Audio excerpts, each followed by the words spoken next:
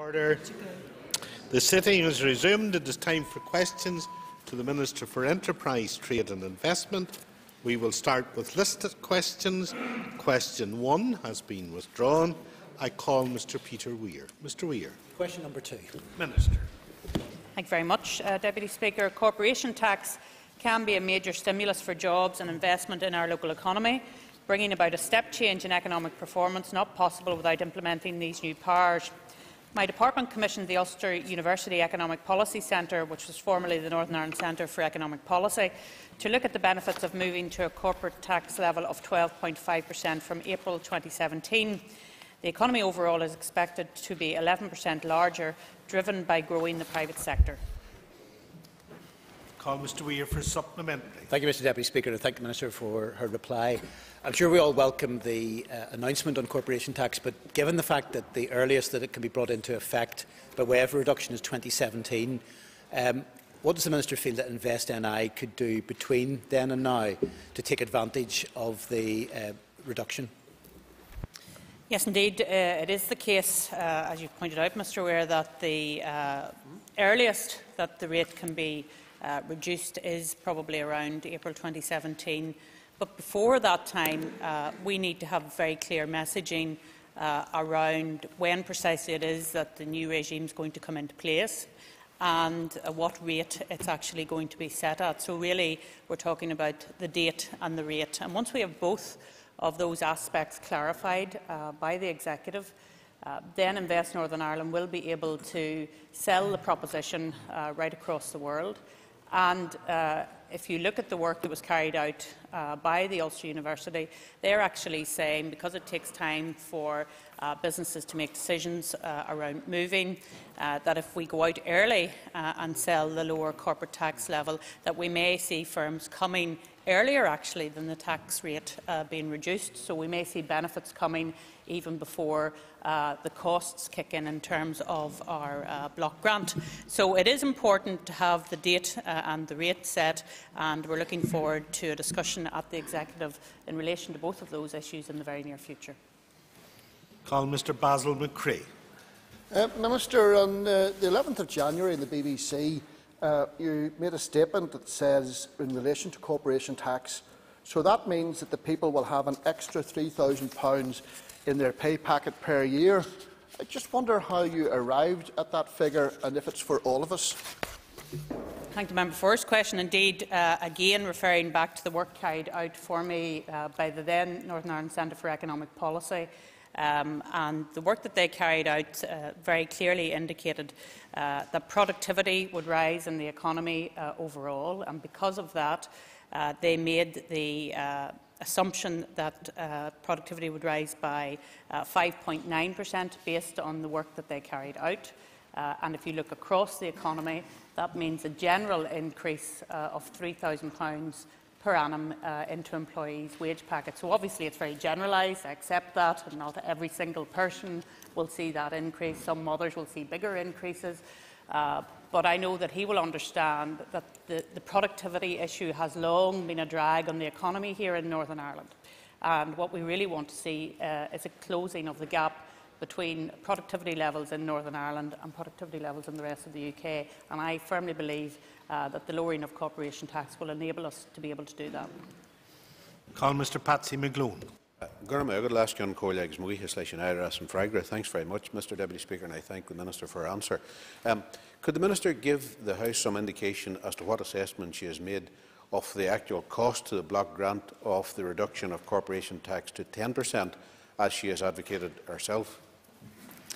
Well, the reason I personally believe in a 10% rate, and I understand that we have to come to executive agreement on this matter, and it may not be the case that we settle at the 10% rate, was in relation to competitiveness with our closest neighbour in the Republic of Ireland, which, as you know, has set the rate at 12.5% for some considerable time now, and have benefited greatly because of that. So the work that was carried out by Ulster University Economic Policy Group did take the assumption of 12.5%. So therefore the work I have received is based on that 12.5%. But if you extrapolate it down, it would give us even more of a competitive advantage. But I think the important thing to recognise is the fact that Invest Northern Ireland have had a very strong proposition over this past couple of years based on the talent of our young people. And what we have now is a proposition of tax and talent. So we have both of those elements in our armoury now. And given that we have both of those elements, I think we have a very strong proposition for going to the United States and indeed other places, and for bringing more, even more, inward investment into Northern Ireland. Call Mr Alex Maskey. Could I thank the Minister for her response so far, and somewhat of a follow-on from the previous question. Would the Minister have any idea as to how the money which would be costed, if you like, or which would be against the corporation tax reduction, how the offset against the block grant may be met? Well, first of all, the work carried out by Ulster University points out that we may start to see about 5 to 10% benefit to the Northern Ireland economy before we actually take the hit in terms of the block grant. So I welcome that, because we're going to see more people investing in Northern Ireland even before the corporate tax is lowered, and therefore we will see more investment into Northern Ireland, and we will benefit as a government because of that. In terms of the hit to the block grant, work is still continuing between the Department of Finance and the Treasury Ministers to actually bottom out the very precise figure as to what it's going to mean for our block grant. And of course, those are all matters that will be discussed in the next comprehensive spending review.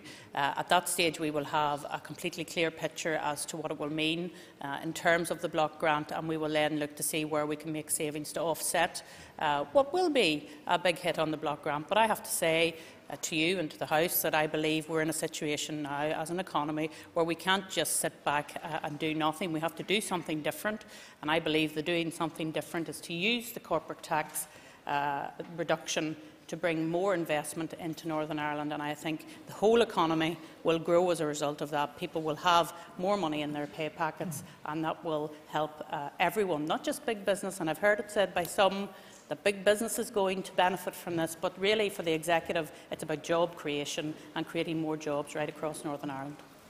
Call Mr Robin Swan for question number 3. The estimated overseas visitor figures quoted by Tourism Ireland for 2014 are very positive, and I remain confident that we will meet the targets set for tourism in the programme for government. The next set of official statistics for Northern Ireland visitor numbers for the first 9 months of 2014 is due to be published on the 22nd of January 2015. Mr Swan for supplementary. Thank you very much, Mr Deputy Speaker, and I thank the Minister for her answer. Minister, figures released by Tourism Ireland on the 30th of December showed an increase to the Republic of Ireland of overseas visitors of 8.6%, whereas there was only an increase of overseas visitors to Northern Ireland of 5%. Can the Minister tell me what steps she has taken to try to close that balance and increase the number of overseas visitors coming to Northern Ireland? Well, again, it's around collaboration between Tourism Northern Ireland, Tourism Ireland, Invest Northern Ireland, about getting the package for Northern Ireland completely right. I welcome the fact that there has been an increase in overseas visitors, and I welcome the fact that we are now very strategically focused on bringing more visitors to Northern Ireland.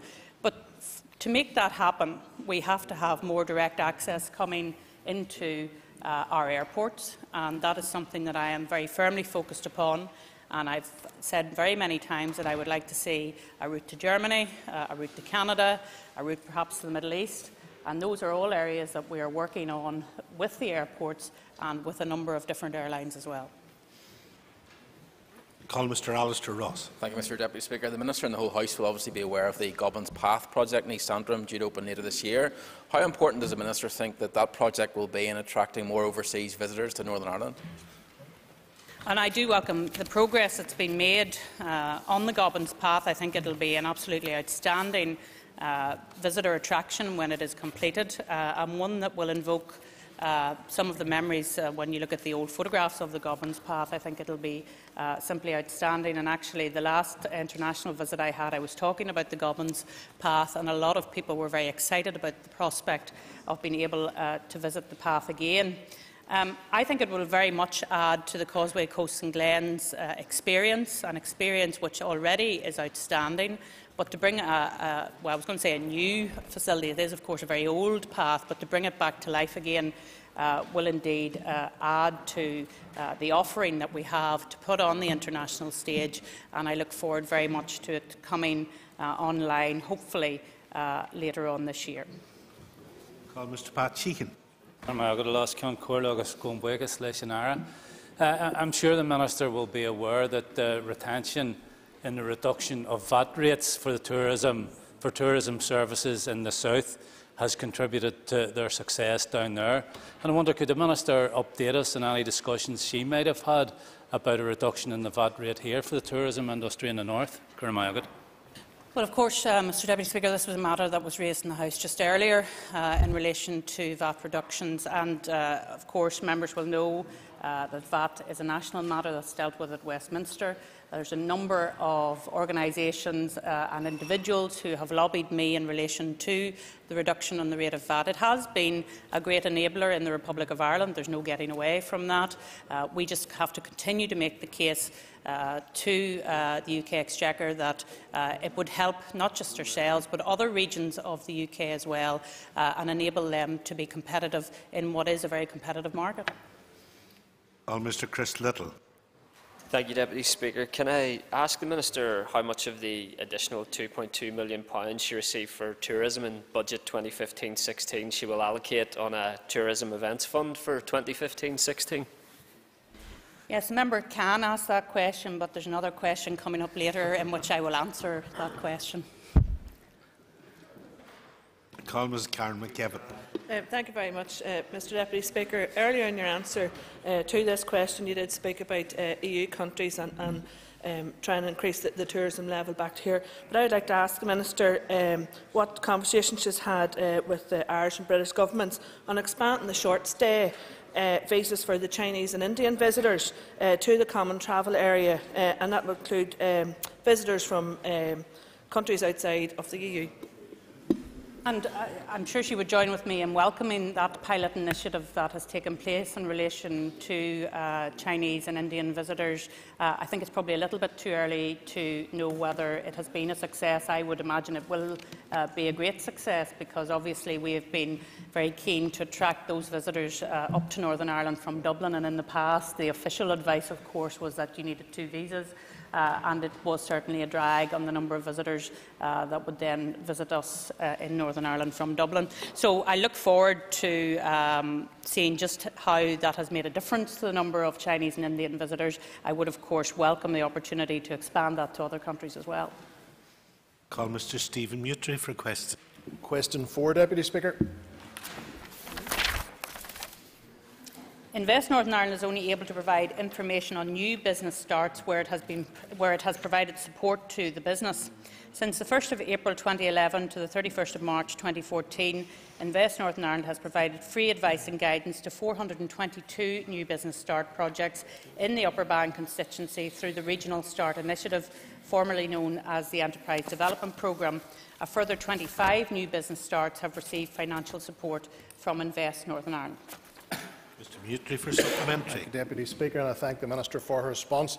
Given the proactive role that Invest NI have played in Craigavon in the recent past, is the Minister confident that this can be sustained in future years, given the enormous potential for Craigavon, not least in its considerable land bank? And I know he would want to join with me in congratulating the Indigenous businesses in Craigavon and the way in which they have moved forward. Indeed, 2 of the top Indigenous investors for 2014-15 are in the Upper Bann area. That's Almac and Thompson Aero Seating. So those 2 out of the top 5, I think he should be very proud of that. There is a very entrepreneurial base in Craigavon, and we want to see even more business starts coming forward, and we look forward to working with the new council to see what it is that we can bring value added to the new economic development powers that they have. Call Mrs. Dolores Kelly. Thank you, Deputy Speaker, and I thank the Minister for warm words of encouragement to businesses in Craigavon. But could I ask the Minister, has there been any further discussions in relation to the extension of enterprise zones, and would you consider Craigavon an area that could benefit from such? Well, we haven't completed the journey in relation to the enterprise zone in Coleraine as yet. I'm a little disappointed around that, I have to say. We've been trying to facilitate the discussions that are ongoing in Coleraine around the enterprise zone, so we really need to focus on achieving that part of what was the economic pact. Once that's in place, then certainly I'm sure other areas will want to look at enterprise zones as well. But there's nothing to stop a local council with their new economic development powers looking at how they could market their own particular area to attract inward investment in. And I do hope that the new councils will work with Invest Northern Ireland in looking for the unique selling point of each of the different areas of Northern Ireland, so that we can look at that sub-regional growth and move it forward in that respect. Ms Claire Sugden for a question. Thank you, Deputy Speaker. Question number 5. The Royal and Ancient announced on Monday the 16th of June 2014 that the Royal Portrush Golf Club had been invited to join the rota to host the Open Championship. It is hoped that the first event will be hosted as early as 2019. However, this is still to be confirmed by the Royal and Ancient and the Royal Portrush Golf Club. It is subject to securing planning approvals for course improvements and completion of the works. The full planning application for the required course improvements was submitted to DOE Planning Service at the beginning of December 2014 and is currently progressing through the consultation and approval process.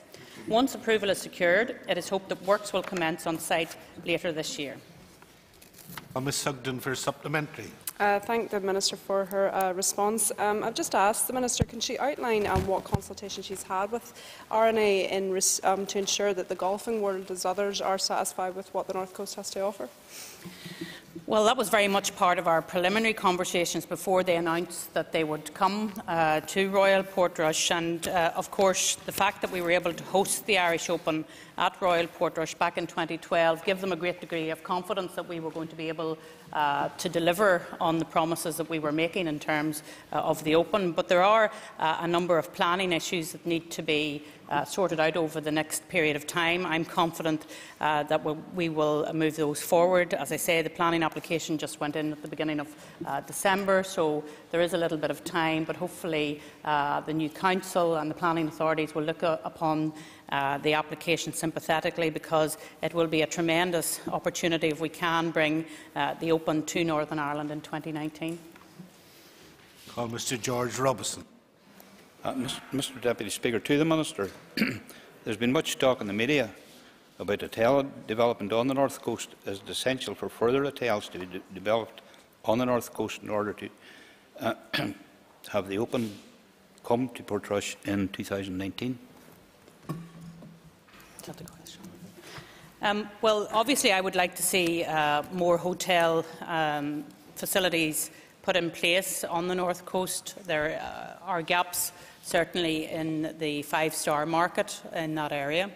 As this House will be fully aware, the Runkerry development had received planning permission, but the estate and the grounds that were earmarked for that application have now been sold by the McNaughton estate to Dr Peter Fitzgerald, and the land that the Runkerry development was to be developed upon is now part of Dr Fitzgerald's portfolio, and therefore it is uncertain as to what will happen in terms of that particular application. But I hope that there will be others that will look at the opportunities in and around the Open coming to Royal Portrush, and whether they can develop hotel facilities there as well.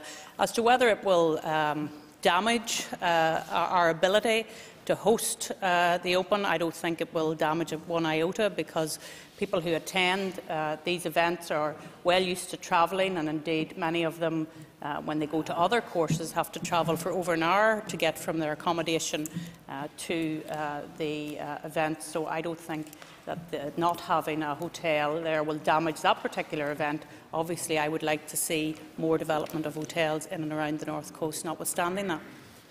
Call Mr Mike Nesbitt. Mr Speaker, thank you very much. Just following on from the Minister's last answer on comparative travel times, in terms of comparative economic impact, you should be aware that when the Irish Open was at Portrush, some felt shall we say, a little disappointment that spectators maybe didn't spend as much time and money as traders may have hoped they would in town. So can she compare the economic impact of the Irish Open at Portrush with, say, the last Open at Royal Liverpool, or indeed the last Irish Open at Fota Island in County Cork? And I think to Mr Nesbitt's point about not being able to get out and integrate with the town and the surrounding area, that issue has now been addressed by the European Tour, and they are now saying that if people want to leave the course and come back again, they can do that. So I think that is, I very much welcome that issue that has been resolved. I do regret that people weren't able to leave Royal Portrush and go into Portrush and then come back again. They had to stay on the course. But that has been sorted out now, and therefore I think it will have more of an impact when we have the Irish Open at Royal County Down, which we are very much looking forward to hosting this year, and of course down to Enniskillen in 2017. Call Mr Sean Lynch for a question. Question number 6. The waterways of Northern Ireland have the potential to become an integral part of the tourism experience in Northern Ireland. The proposed Ulster Canal development could provide opportunities for canal boating, as well as supporting infrastructure to support walking and cycling, all of which would benefit our visitors and the local area. Although this project is being led by DCAL, NITB continues to work with the Ulster Canal Interagency Group through the Destination Fermanagh Steering Group and with the Clonus Ernest Blackwater project to try and maximise the tourism benefit that this project could bring. Call Mr Lynch for a supplementary. And going area. And I want to thank the Minister for her answer, which was somewhat encouraging. Would you agree with me, because the canal does go in Monaghan and Fermanagh, Cavan and Tyrone, that both tourism boards on the island of Ireland work closely together to see that this is a success? Well, as I indicated to the member, this is being led by DCAL and indeed by their counterparts in the Republic of Ireland. And Heather Humphreys, the TD for Cavan Monaghan, has taken a very particular interest in this matter, as you would imagine. It's in part of her constituency as it is in part of our constituency, and therefore she is very keen to move this whole project forward. And she, on the last occasion I was speaking to her, did again mention to me the need to push ahead on the Ulster Canal. So I think there is generally support for the project. I suppose the big challenge for us all is in relation to the funding of the project, and certainly the Northern Ireland Tourist Board, Tourism Northern Ireland as we should now be calling it, will work with their counterparts to try and assist and make sure that all of the tourism benefits are put into any business case that's put forward. Call Mr William Humphrey. Thank you, Deputy Speaker. I thank the Minister for answering. The Minister is quite right. The primary responsibility lies with the Department of Culture, Arts and Leisure. Can I ask the Minister, in terms of the cross-border element, is there a collaborative approach being taken in terms of Fermanagh Council and also in terms of funding? Obviously, in the current economic climate, budgets are of a tight nature. Has the Department looked at the possibility of funding, because it's a cross-border venture, funding from the European Union?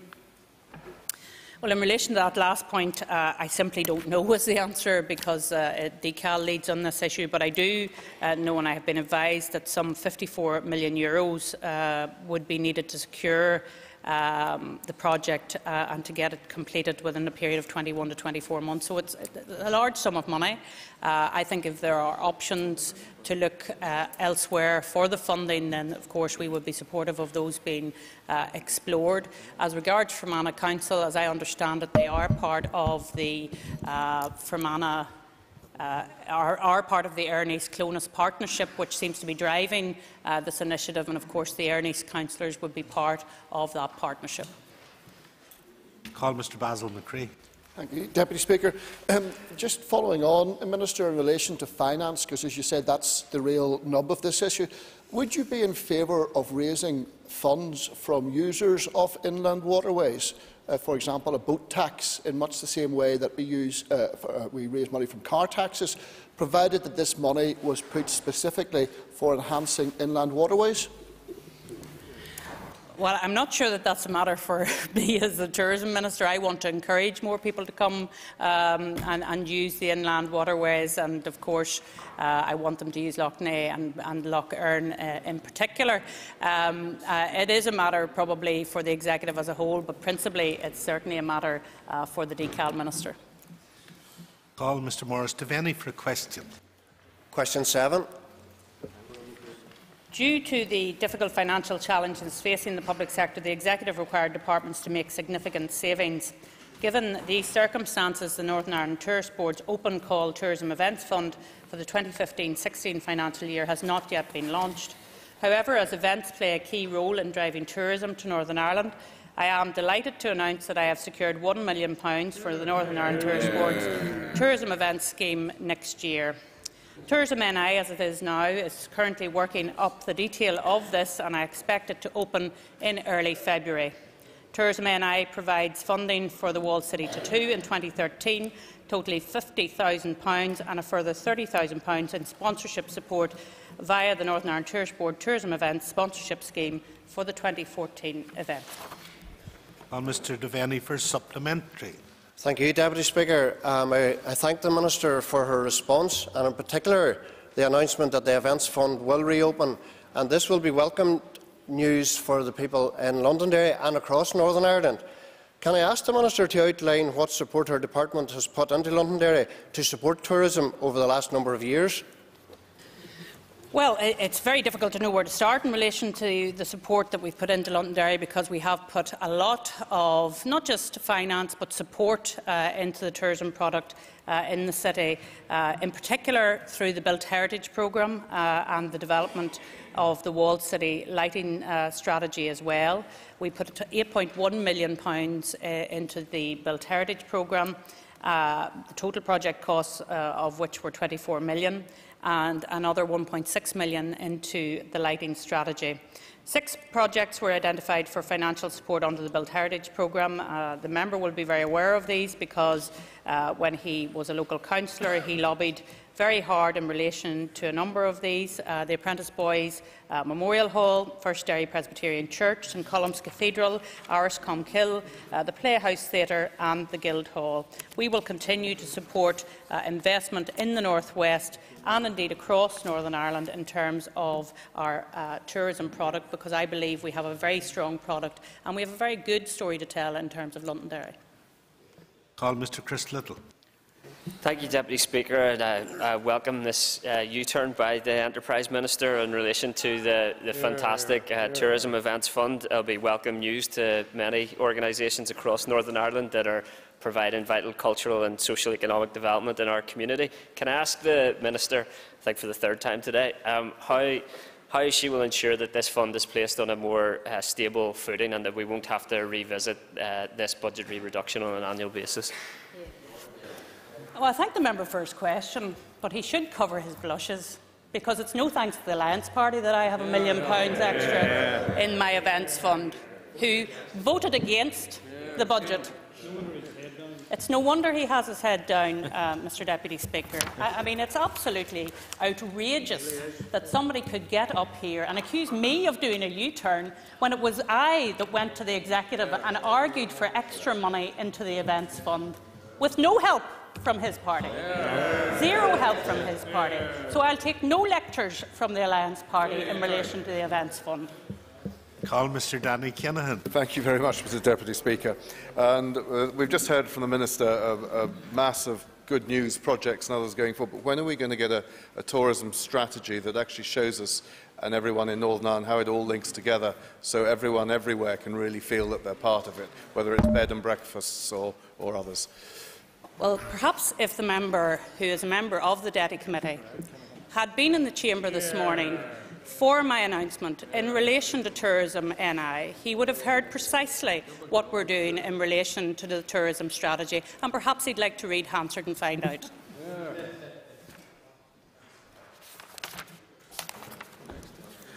Order. That ends the period for listed questions, and we will now move on to topical questions.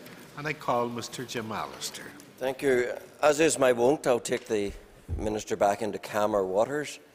The Minister will be aware of the very heavy economic cloud that has been hanging over North Antrim with the looming closure of JTI Gallagher's. What action has the Minister taken since that announcement, and has she any good news to bring to the House on that front? Well, I thank the member for raising that hugely important issue. And I had a meeting with management from JTI Gallagher last week, and they are finishing off their consultation, and they said, as they would, promise to come back to me and to the Minister for Employment and Learning before they finish that consultation. We had a very useful meeting in relation to where they thought they were going in terms of JTI, and we stand ready to help in any way that we possibly can. He will be aware that there has been, I don't like to call it a counter-proposal, there has been some very good work carried out by local management and local staff in relation to a proposal that has been put forward. That was brought to me and other members of the Executive, and I could see great merit in that proposal, and I have indicated again that I stand ready to help in any way that I can.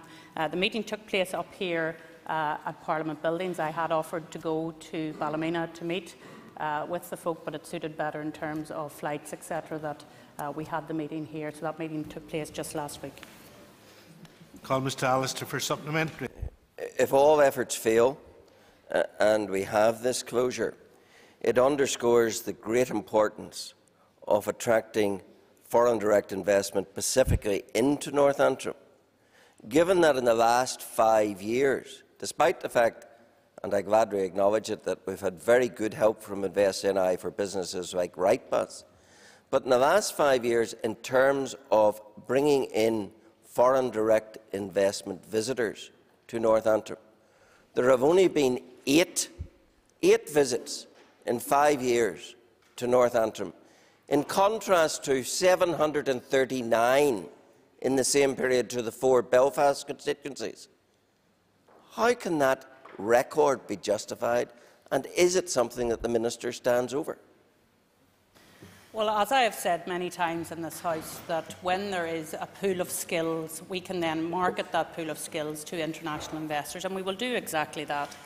And can I say to him, whilst Randox is not in the Antrim constituency, Randox is a very short hop from the North Antrim constituency, and I hope he will join with me in welcoming those 540 new jobs which we announced in Antrim last week.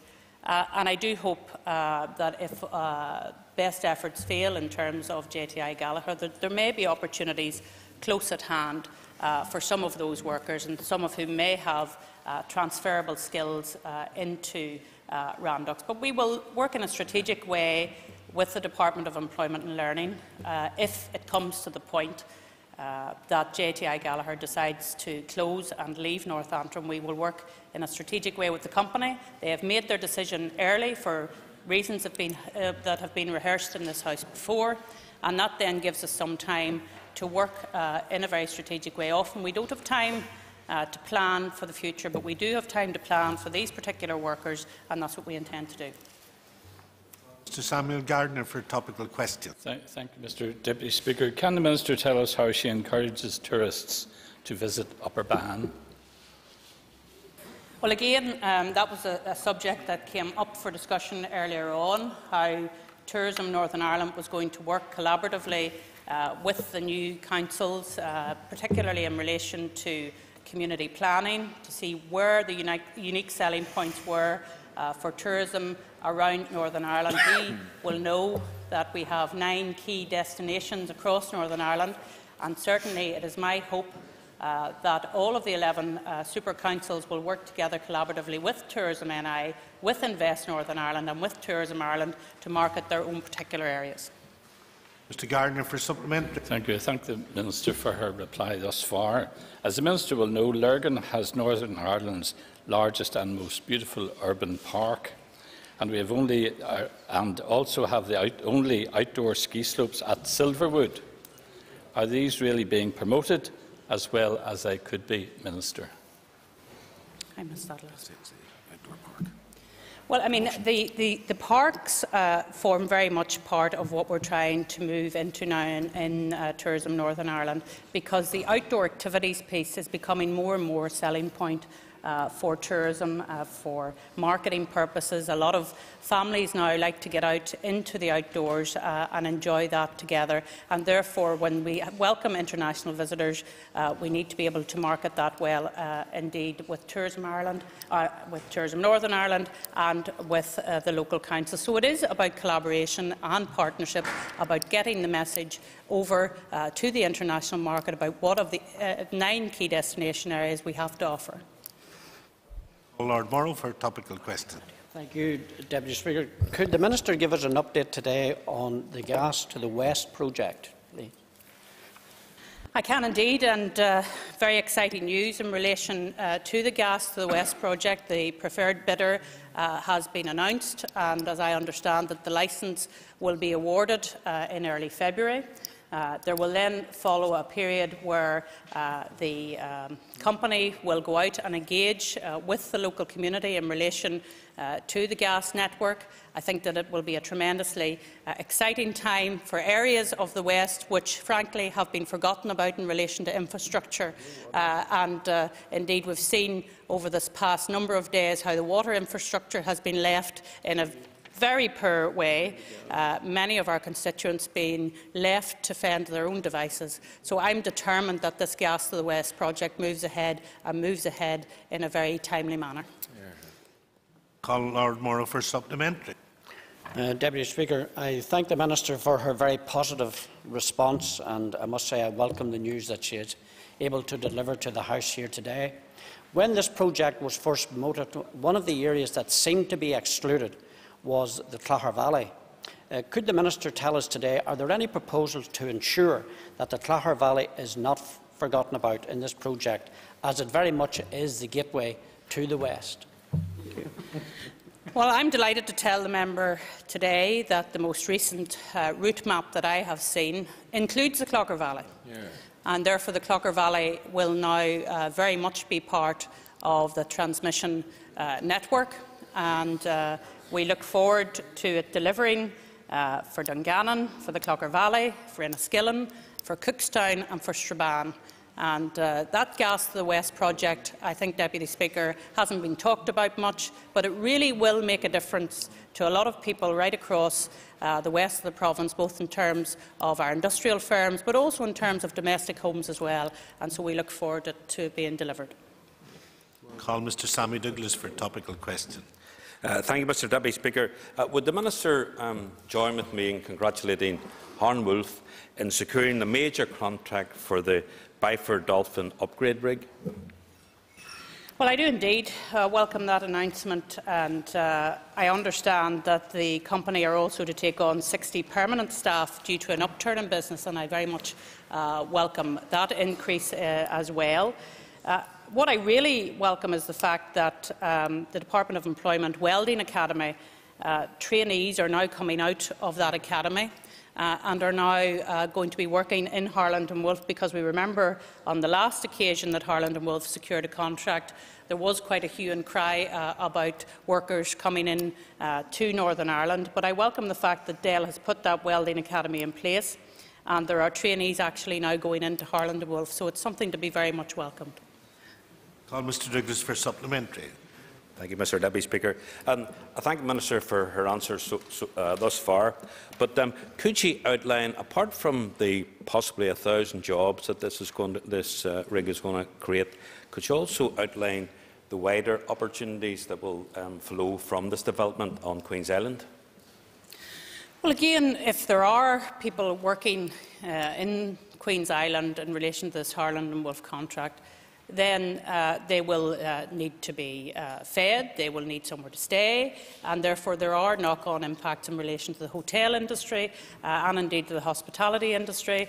And I am very encouraged by the fact that this welding course has been made available, because as I visit small manufacturing companies right across Northern Ireland, one of the issues that came up quite frequently is the fact that young people in Northern Ireland didn't really have that skill anymore, and they were having to bring in experienced welders from elsewhere.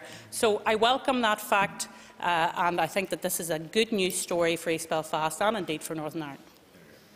Well, Mr. Cathal-Boylan for a topical question. Thank you, Mr. Deputy Speaker. The Minister is well aware of the recent decision by Tesco not to locate in Armagh and the anticipated job loss that creates. Could I ask the Minister what she is doing, or her department is doing, to create greater economic activity in Armagh City and District, and what assurances she can give to the people of Armagh that they will benefit from her departmental spend? Well, we don't usually get involved in retail development in terms of the Department of Enterprise, Trade and Investment. I know that there will have been a number of people disappointed by Tesco's decision not to go ahead with their planned store in Armagh.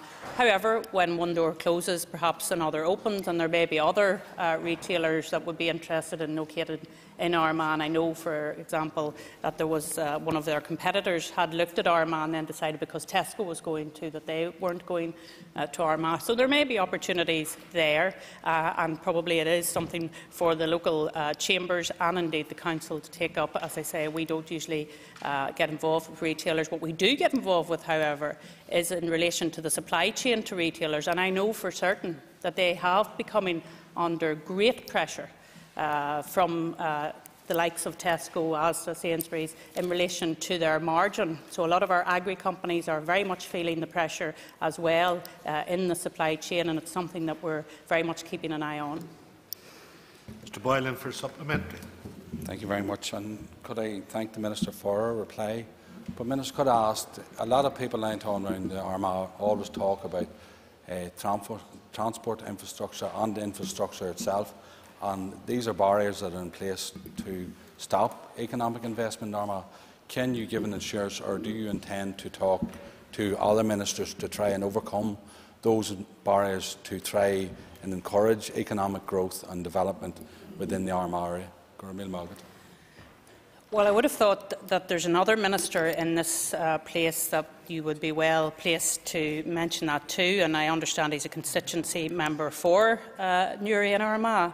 The DRD minister is responsible for transport links, and I agree with him.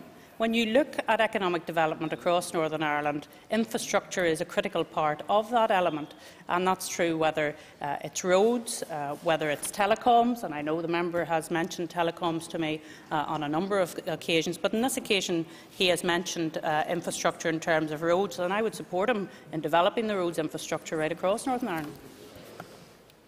Ms Anna Lowe for a topical question. Thank you, Mr. Deputy Speaker. The Hunter report recommends the development of a tourism growth fund jointly supported with the new council. Can the Minister outline her implementation plan for this, please? The joint fund will be taken forward by the new Chief Executive and the new Chairman of Tourism Northern Ireland in collaboration with the new super councils when they're in place after March, and we look forward to their proposals coming forward, as we will then of course want to support any bid that they may make to the Executive in terms of procuring a joint tourism fund. Ms Lowe for supplementary, and I would ask you to be brief. I thank the Minister for her response, and I think it's a great idea for Council to be working together. The Ramblers Federation has always said there is a huge potential for Northern Ireland to develop walking tours, except that various councils don't work together to promote a joined-up approach that we can walk right across the coastline of Northern Ireland. I wonder, would the Minister commit herself to maybe looking at this area? Well, certainly any of the councils that want to work collaboratively to put forward walking routes in the 9 key destination areas will find that we will be very supportive in that respect, because outdoor activity holidays, as I've indicated, have become very much the vogue, and we want to make sure that we have the right infrastructure, and there's that word again, in place for our tourism visitors. Order. Time is up.